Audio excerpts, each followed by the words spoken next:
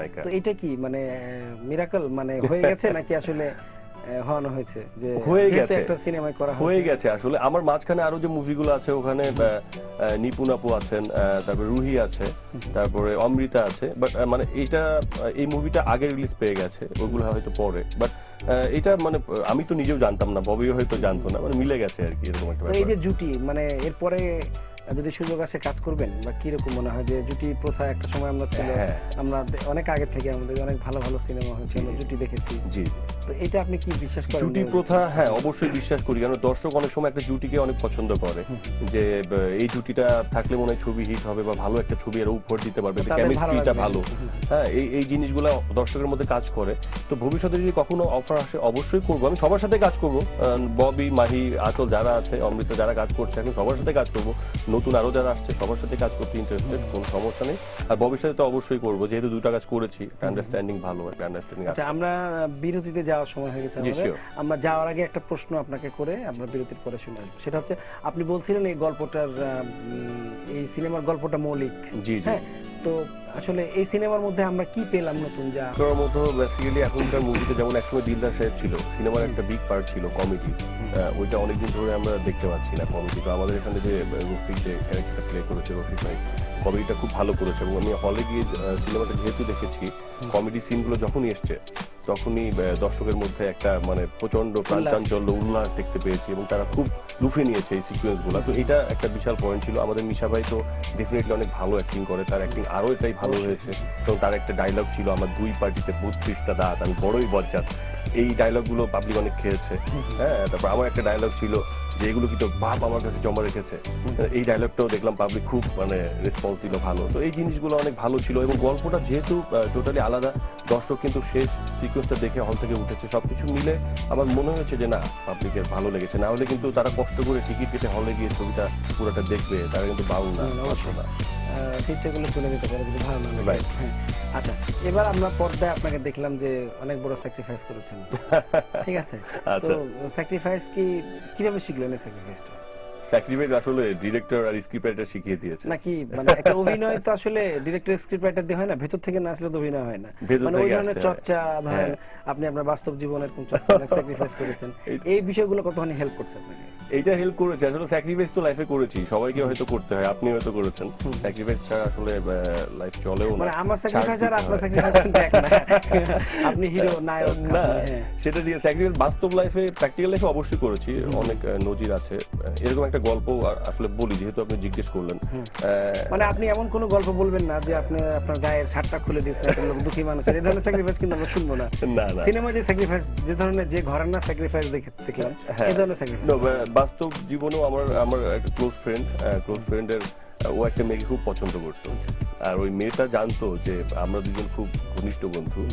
মানে সবচেয়ে মজার ব্যাপার এবং দুঃখের ব্যাপারও, আমার যে ফ্রেন্ডটা ওই মেয়েকে এত বেশি পছন্দ করতাম, ওই মেয়েটা পছন্দ করতাম আমার।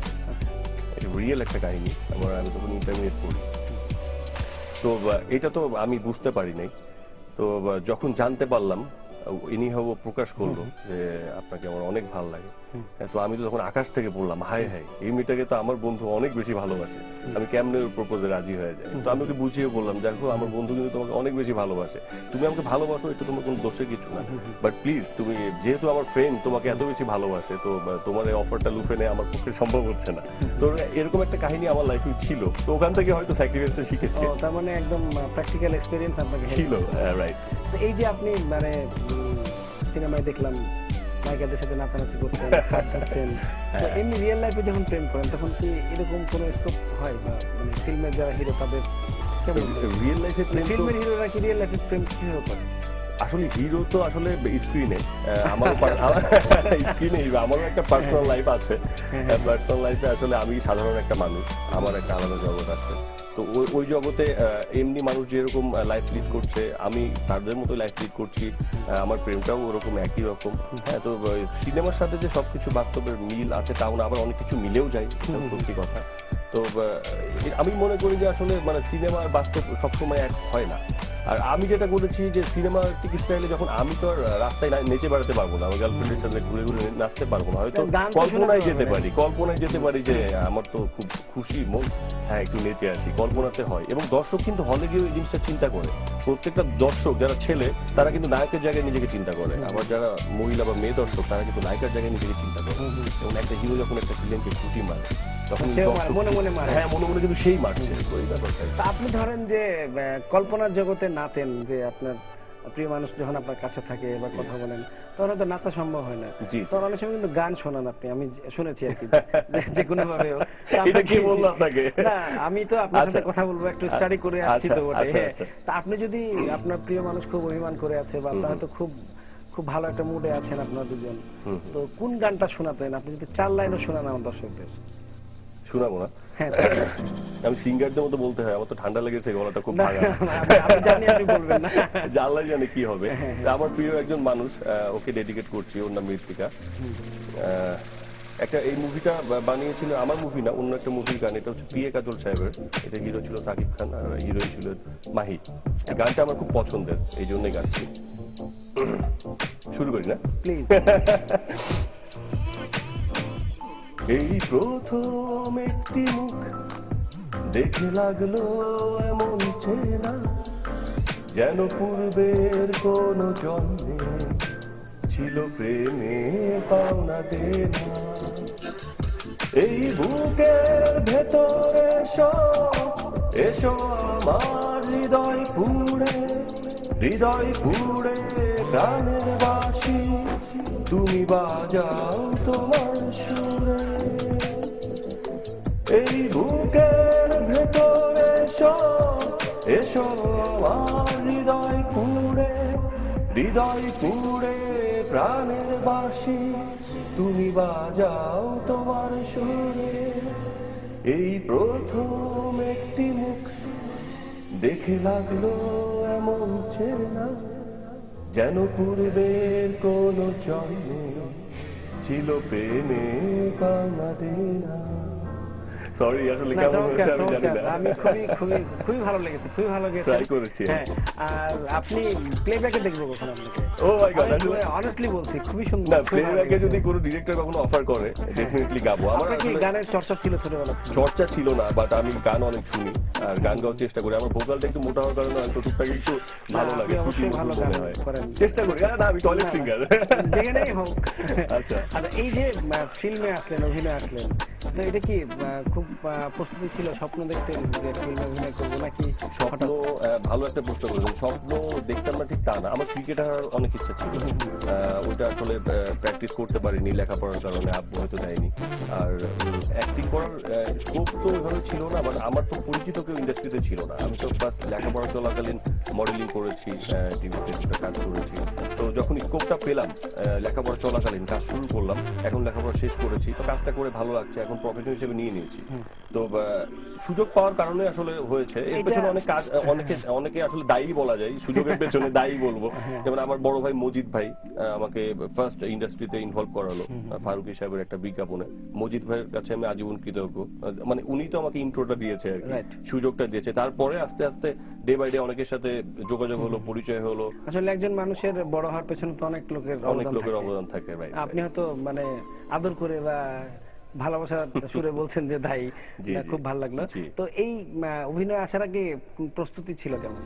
প্রস্তুতি ছিল মানে আমি অ্যাক্টিং এর উপর অনেক ওয়ার্কশপ করেছি, স্টেজ শো করেছি, ওইভাবে থিয়েটারে ইনভলভ হতে পারিনি লেখাপড়া ঝামেলার কারণে।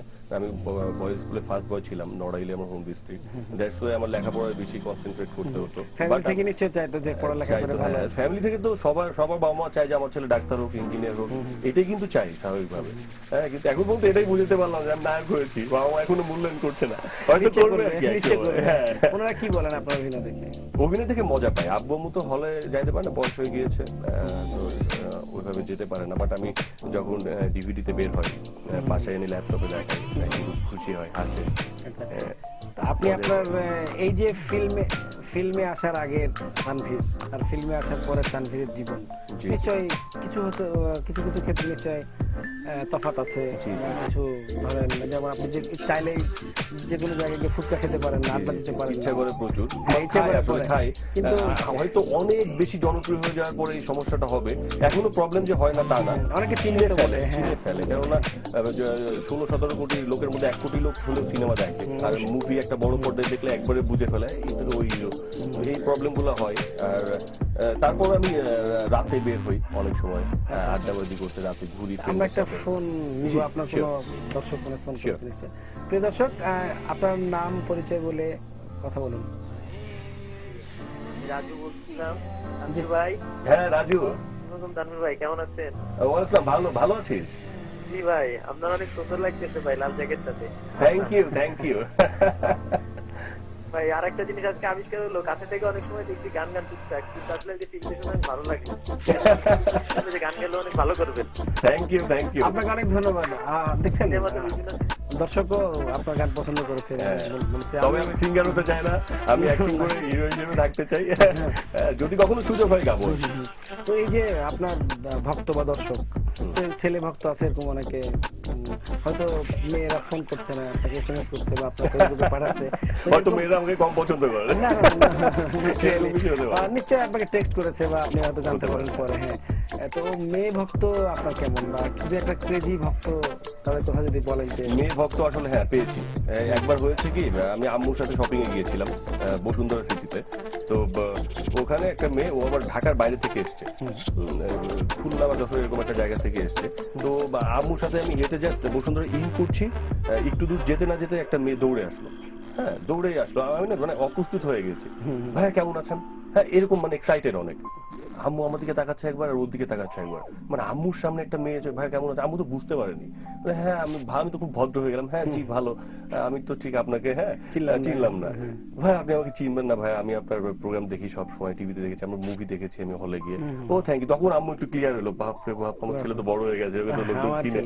তখন আমার একটু বুকটা উঁচু হয়ে গেল, যে যাক আমার মার সামনে বলেছে, আমার বেশ ভালো লাগলো ব্যাপারটা। তো এমনিতেই আপনাকে ধরেন ওটা তো দেখে ভালো লেগেছে, তো কোনো ভক্ত কি চায় না যে আপনাকে সারা জীবন আপনাকে দেখতে চাই, এরকম প্রস্তাব আসে না? বা প্রস্তাব আসে মানে, হ্যাঁ ভালো প্রশ্ন করেছে। সেটা হচ্ছে ফেসবুকটা ইউজ করি আমরা সবাই, ফেসবুকে আমার একটা আইডি আছে, ওখানে আমার ফ্যান্সদের অনেক ইয়ে আছে, ওরা আমার সাথে বলবেন একটু আইডিটা আরেকবার? না এই ভুল করতে চাই না, আপনার দর্শকরা আপনাকে আপনার আপডেট জানবে। আচ্ছা হ্যাঁ নিশ্চয়ই, এটা তো দর্শকরা তানভীর নামে সার্চ দিলে দর্শকরা পেয়ে যাবে, তানভীর নামে আছে, আমার ছবি আছে, দেখলে বুঝতে পারে। আমার কোনো ফেক আইডি নাই, একটা ফেক আইডি খুলেছিল, ওটা এনিও কষ্ট করে বন্ধ করেছি আর কি।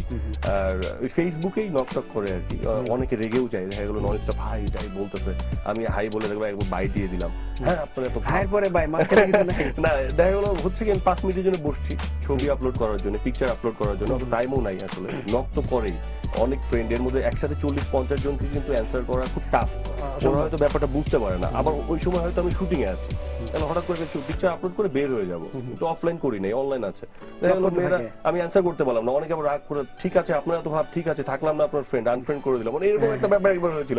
হ্যাঁ আমি কি বললাম, হ্যাঁ মানে অ্যান্সার না করলে হয়তো অনেক সময় অনেকে অখুশি হয়। তো আমি ওই দর্শকদের এটাই বলতে চাই, যে অনেক ব্যস্ততার কারণে হয়তো অ্যান্সার করা হয় না, বাট আমি আসলে এতটা খারাপ না যেটা আপনারা মনে করেন আর কি। তো আর ভবিষ্যৎ পরিকল্পনা কি, কোথায় দেখতে চান আপনাকে 10 বছর পরে? 10 বছর পরে আল্লাহ যদি বাঁচিয়ে রাখেন, 10 বছর পরে নিজেকে অনেক বড় অবস্থানে তো অবশ্যই দেখতে চাই, যেহেতু এটাকে প্রফেশন হিসেবে নিয়েছি, তো অবশ্যই ফিল্মেই টিকে থাকতে চাই, যতদিন ফিল্মে কাজ করতে পারি ইনশাআল্লাহ দর্শকের ভালোবাসা পাবো, ততদিন পর্যন্ত কাজ করে যাবো। ফ্যান্টাস্টিক। আমাদের ফিল্ম ইন্ডাস্ট্রি নিয়ে আমরা অনেক সময় অনেক কথা শুনি যে এই আমরা মনে হয় পিছিয়ে পড়লাম, অনেক দূরে আমাদের যাওয়ার কথা ছিল, এ পর্যন্ত আমরা হয়তো সেখানে যেতে পারি নাই। তারপর দর্শকরা হলমুখী হচ্ছেন না, হলগুলো ভেঙে মাল্টিপ্লেক্স বানানো হচ্ছে, মার্কেট বানানো হচ্ছে, এটা আসলে আমাদের জন্য সুখের খবর না। তো আসলে এই সময় দাঁড়িয়ে যে 2014 সালের একদম শেষ প্রান্তে আপনি একজন উঠতি এবং অবশ্যই সম্ভাবনাময় বলবো, একজন নায়ক বা অভিনেতা যাই বলি না কেন, আপনার কাছে কি মনে হয় যে এই যে আমাদের পুরনো যে গৌরব বাংলা সিনেমার, এটাকে ফিরিয়ে আনার জন্য আসলে কার কি করা আছে বা আমাদের কি করা যেতে পারে? ফিরিয়ে আনার জন্য আসলে সবাইকেই সমানভাবে এগিয়ে আসতে হবে, গভর্নমেন্টকে অবশ্যই এগিয়ে আসতে হবে। আর হলের ব্যাপার যেটা বললেন, হ্যাঁ অনেক সিনেমা হলই ভেঙে মার্কেট হয়েছে, শপিং মল হয়েছে, কিন্তু এখন কিন্তু মাঝখানে আমাদের সিনেমাটার অবস্থা একটু খারাপ ছিল। এখন কিন্তু আপনি নিজে যদি হলে চান আপনি অবশ্যই কিছু না কিছু মুভি অবশ্যই দেখেন, তো সবকিছু মিলিয়ে কিন্তু অবস্থাটা এত খারাপ না, এখন কিন্তু ভালো। এবং এখন কিন্তু সিনেমা হল হচ্ছে না তা না। আমার মনে হয়, আমার জানা মতে গভর্নমেন্ট থেকে হয়তো ডিক্লেয়ার দিয়েছে একটা শপিং মল করলে তার মধ্যে সিনেপ্লেক্স থাকতে হবে, যেমন বসুন্ধরাতে আছে, যমুনা ফিউচার পার্কে 6-7টা হয়েছে, মফস্বলের দিকে এটা বাড়বে এক্স্যাক্টলি, ডে বাই ডে কিন্তু ইমপ্রুভ করছে এবং হল বাড়ছে যেভাবে কমে গিয়েছিল। তবে এটা সত্যি কথা, একটা স্বর্ণযুক্ত বাংলাদেশে ছিলই, যখন কিনা সপরিবারে আমাদের সবার ফ্যামিলি, মানে পারিবারিক বিনোদনের একটা বেস্ট মাধ্যম। তবে আমি বলতে পারি এখনো কিন্তু সপরিবারে দেখতে পারে, এখন ওই অশ্লীলতা একেবারেই নাই বলতে পারি। এখন আমরা যে কাজ করছি, গল্পগুলা এবং গান, লোকেশন সবকিছু মিলে একটা ভালো প্রোডাক্ট তৈরি হয়। আশা করি এখন সপরিবারে গেলে কেউ আশাহত হবে না, হোপলেস হবে না।